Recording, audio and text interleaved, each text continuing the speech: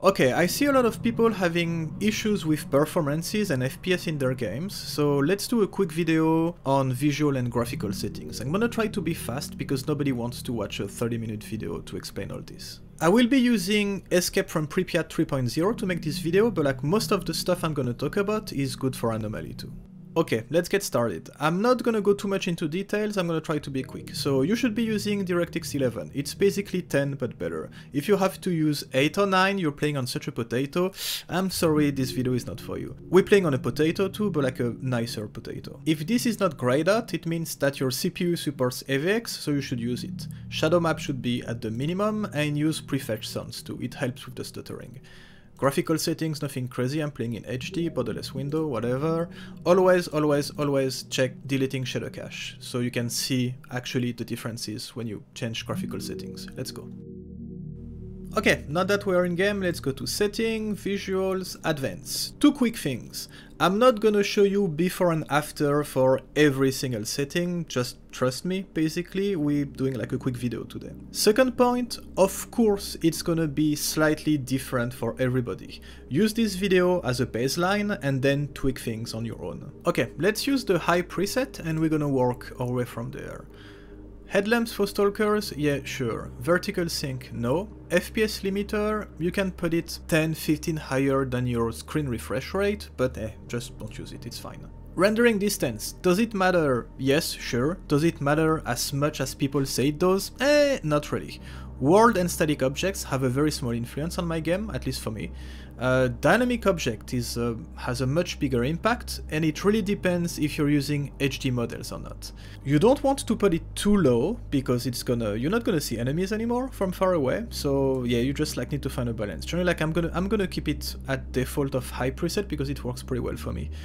Shadow culling, yes, sure. Rendering quality, it's another thing that doesn't have like that big of an influence after like trying out pretty much everything. I leave everything at the maximum because it doesn't change anything. Anisotropic filtering doesn't do anything either. Anti-aliasing could be off, and SMAA can be high. SMA actually performs better than anti-aliasing. Bump parallax tessellation, you can leave everything on, it doesn't really have any impact. Grass is the big killer. Actually, I find that the default setting of the high preset is perfect. I like my grass size to be 1, so it's not too short. I like this density, so the landscape doesn't look too barren, and 125 of rendering distance is actually pretty good.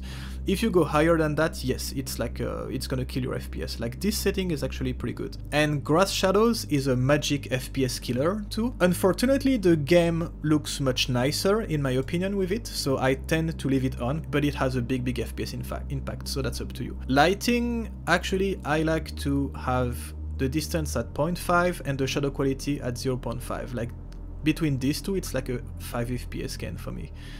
Actor shadow should be disabled. Specular between 2.5 and 5. I leave it at 2.5. Sun shadow, yes. Shadow quality, leave it to extreme, actually, it works better this way. Sunrise mode volumetric. Sunrise quality, yes, high, let this to default.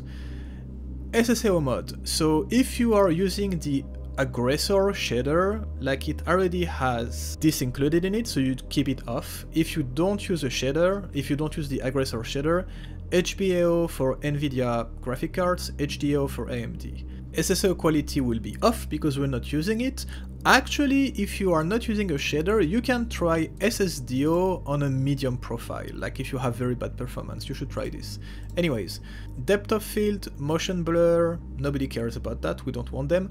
Then volumetric light and smoke, soft water and particles. They have clearly an impact on performance, but they actually make the game looks much nicer, so it's completely up to you. I would disable soft water and particles first, especially on certain maps, because it can eat up your FPS. Yeah, like here it's more like this one is really a trade-off when you're really gonna see a difference, but hey, what do you want to do? Then you go to the zone. Population factors for mutants and stalkers should not be higher than 1 if you have performance issues, and offline combat should be off. And then last thing, in gameplay general, make sure that all the corpse despawning options are at the minimum, so there's like no corpses everywhere eating your FPS when you're fighting. And that's it pretty much for these settings. Okay, after doing all this, you should install this texture pack that you can find on Discord. It's actually very well optimized, and I gain like 10 FPS everywhere across the board. Another thing that literally eats FPS are the HD models. So you can completely disable them, especially if you don't like them, or you can like maybe try like something like the HD Lite. I haven't tried myself, but looking at the comments, it seems to be working pretty well. Okay, and two small last things that you can try, just in case. So first, you can go and find the launcher you're actually using. So for me, it's the DirectX 11 AVX. You can go to Properties, and you're gonna disable the full screen optimizations. And the second thing is like checking that your CPU is working correctly with Stalker. So you're just gonna download Process Lasso. And the easiest way is simply like to start Anomaly, to wait for it to show up on the list.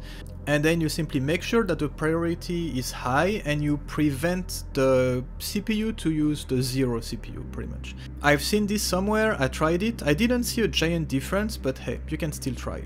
If you have some more knowledge on this or some more tips to share, please leave a comment. I'm gonna update the video description with the best advice. Okay, thanks for watching and see you soon.